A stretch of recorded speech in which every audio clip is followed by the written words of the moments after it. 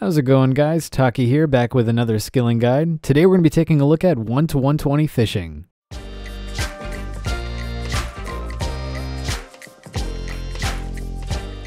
Welcome back. On screen you can find a list of all the things that I'm going to talk about in this guide. If you're new to my videos, you can find timestamps for everything that I'll go over in the description box below. Let's get into it.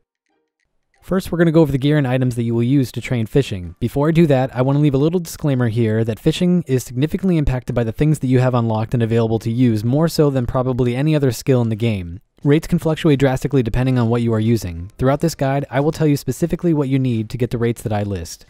There are two outfits that you can use to aid your fishing. The first is the fishing outfit, and this provides a 5% fishing XP boost, and it's awarded from the Fish Flingers D&D that I'll talk about later in this video. The second outfit is the Fury Shark outfit, and this was originally awarded through Treasure Hunter, but you can now obtain it from fishing. It provides a 7% chance to catching fish and a 10% chance to catch an extra fish that doesn't award extra experience. It inherits the fishing outfit boost. I'm going to be completely upfront with you because other guides aren't. If you don't already own any piece of the Fury Shark outfit, don't expect that you'll be able to make this until you're at least the mid-90s.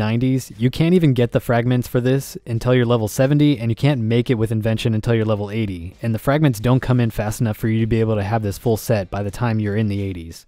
There are 3 augmentable rods that you can use to aid you in your fishing. The first is the Rod-O-Matic, and this requires level 22 invention. The second is the Crystal Fishing Rod, and it'll provide you a 5% chance to catch fish, but this has to be purchased with 3,000 Crystal Urchin points from the Prifddinas waterfall. It also requires 90 strength, range, agility, and 93 fishing to be able to get this. And the last is the Tavia's Rod, and this will give you a 10% chance of catching fish, along with the chance of proccing 3 deep sea fishing boosts. This item is extremely expensive, but it will provide you with the best XP in the game.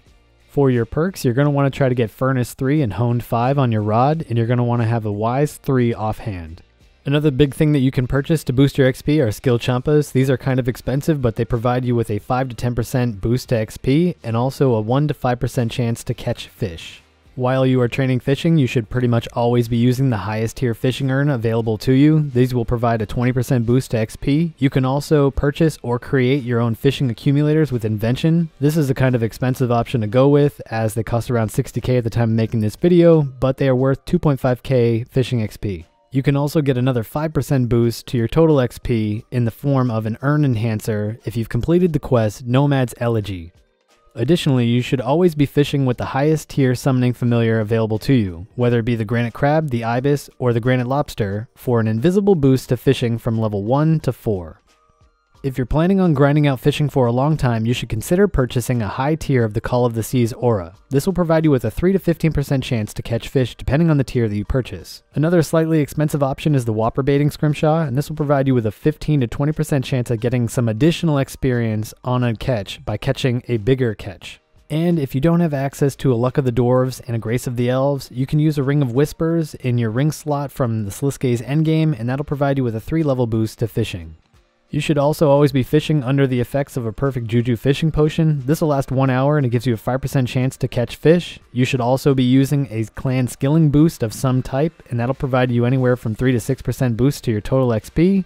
You can also unlock Crystallize and Light Form if you've done the Light Within quest, and that'll give you 87.5% boost to fishing at certain spots. Depending on the type of fishing that you're planning on doing, it might be worth it for you to build an aquarium inside your player-owned house along with a prawn broker. The prawn broker has 2 perks that will allow you to fish without bait, which is a nice benefit, but the aquarium gives you a bunch of decorations that you can use to boost your fishing XP gains in specific areas on the overworld. You can get a 2% XP boost in the Living Rock Cavern, Shiloh Village, and Otto's Grotto. If you need to boost your fishing level to be able to access something specifically, you can use an Admiral Pie for a 5 level boost, a Fishing Potion for a 3 level boost, a God Banner for a 2 level boost for 30 minutes, and a Fishing Cape for a +1 boost, along with a perk to be able to catch an extra fish. And if you can afford them, you should always be using a Grace of the Elves in combination with a Luck of the Dwarves. This will allow you to be able to roll on the rare drop table and have a chance of getting the Hellsmere Signet. The Grace of the Elves will also give you a really good boost to your profit when you're training fishing for money. Now let's talk about the dailies and minigames for fishing. The first thing on our list is the Fish Flingers D&D, and you're going to want to use the Fish Flingers FC for this. You're going to get a decent amount of experience by taking part in this, but you'll also be able to unlock that fishing outfit. You should also get into the habit of using Divine Bubbles every day at World 2 at reset or around reset. If you have the Shared Knowledge perk, you can boost this a little bit. Divine Salmon is the best from 1 to 84, and then you should use Cavefish or Rocktail from that point on. The last one on this is the giant oyster, which is actually a monthly. You want to get in the habit of doing this every single month because it gives you a lot of fishing experience really fast. There are 2 minigames available to you. The first is Stealing Creation. You're going to want to use this if you want bonus fishing experience. You can use the FC Fast SC on World 99. And the second one is the Fishing Trawler. You're going to play this to be able to unlock the Shark's Tooth Necklace if you're planning on fishing on sharks or wobbegongs and you can't afford a Grace of the Elves. Now let's cover the leveling route.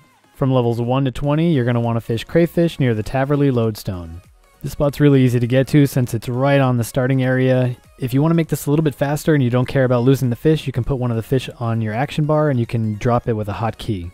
From level 20 to 52, you can start fly fishing. You can do this in Barbarian Village or Shiloh Village if you have it unlocked. Shiloh Village would be the better option because it's closer to a bank, and you can also get that XP boost by putting in the decoration in your house. You can also continue to do this after level 52, but more on that later. If you are planning on power leveling through this, you are definitely going to want to put a raw trout and salmon on your action bar so that way you can drop a full inventory with ease. From 52 to 68 or to 94, you're going to want to be fishing in Menifos in the Ports District, and this is going to require you to buy bait from the NPC north of this spot. You are going to also need to complete the Jack of Spades quest to be able to access this area. The Menifos area is going to provide you with some really decent gains for fishing experience, along with a very convenient deposit box that you can unlock by progressing through your reputation in the Ports District. To be able to access the Ports District deposit box, you're going to need to get level 2 reputation in the Ports District, but to be able to get the best experience possible, you're going to need to get all the way to level 8 in the Ports District. You should have no problem grinding out this reputation while you're training your fishing, but if you want to boost it a little bit, you consider doing some of the quests inside Menifos, or by joining the FC Soul Obby and doing Soul Obelisks. From 68 to 94 or all the way to 120, you can do the Swarm Fishing Spot, which is a really AFK way of training your fishing at decent XP rates, and it'll also provide you with a really nice boost to your income. You can access the deep sea fishing area by going to the fishing guild and teleporting with an NPC. The Swarm Fishing Spot is right next to a deposit location, but it's also likely that you will find a world where somebody has a deposit box located on the dock next to you, so you won't have to move far to go to a bank. If you're interested in seeing the type of profits that would be available to you by doing this, you can click on the card on your screen right now to go to a video that I've just recently made on my loot from 120 fishing using the Swarm Fishing Spot. And if you want the best fishing experience possible in the game, you're going to want to head over to the Frenzy Fishing area, which is right next to the Swarm Spot, and you can start this at level 94, and you can do this all the way to 120. If you have most of the things that I've detailed in the items and gear section of this guide, you should expect to get over 440k experience per hour. I've got some suggestions for the Frenzy Fishing Spot if you want to actually start doing this to be able to get some gains. If you have access to the Nightstone in your Skybox filter or Eclipse, you're going to want to use those because it'll make the white spots stand out a lot better. You can see the difference between Eclipse and the Nightstone. The Nightstone makes everything except for those spots bright white. And if you use the regular lighting, it sometimes can be almost the same or blend in with the reflection of the water. Your XP in the Frenzied area is going to scale by 20% after you do 200 successful catches, and the time between these has to be almost exactly on point. They extended it a little bit since release, so it's a little bit more lenient than it used to be, but you're going to have to continuously keep clicking for the full hour to get the XP rates that I've mentioned. You can boost the rates a little bit if you do have the Tavia's Rod, and if you're using skill champas like I've mentioned already. I tested this twice before making this guide. I was averaging between 440 to 450k XP per hour. I don't have the best rod in the game, so there is definitely room for improvement. Now let's talk about some alternate methods that you can use to train your fishing. First up, we have an old method that's still really good, and it definitely benefits from the 6% world boost that we now have to skilling from the clan avatar being replaced, and that's going to be C2 fishing. This will max out around 150k an hour, but it will require a lot of work. Getting started with this is really easy. When you start your dungeon, you're going to want to set it to C2 complexity, and then you're going to run through that dungeon trying to find fishing spots as soon as possible. You can also consider mixing this in with C2 woodcutting, which is a really good way of leveling woodcutting and fishing at the same time. From 93 plus, you can do Prifdinus waterfall fishing, and if you use skilled chinchampas and all of the other boosts that I've detailed in the beginning of this guide, you can max out at 240k an hour. There are 3 different tier fishing spots available to you in the waterfall area, starting at level 93 and going all the way to 97. The best experience won't be possible for you unless you get to 97 and you spend all of your points on lamps at the beginning of the waterfall area.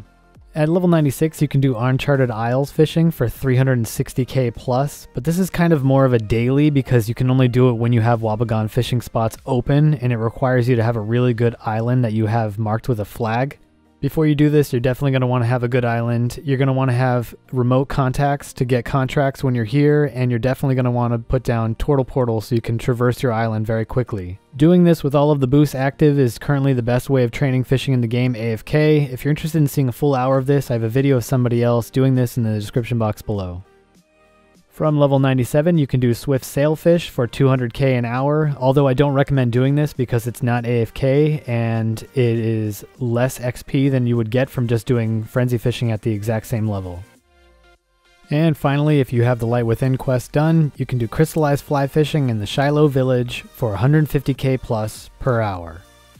This is super easy and chill to do. All you have to do is click Crystallize on a fishing spot, and then you'll have 30 seconds to fish from that spot without gaining any resources. If you use the Light Form Prayer, you can boost your experience to 87.5%. That's the end of this one. If you liked the video, consider dropping a like below and subscribing to the channel if you aren't already. Feel free to check a look at one of the videos on screen now, and until next time, Taki out.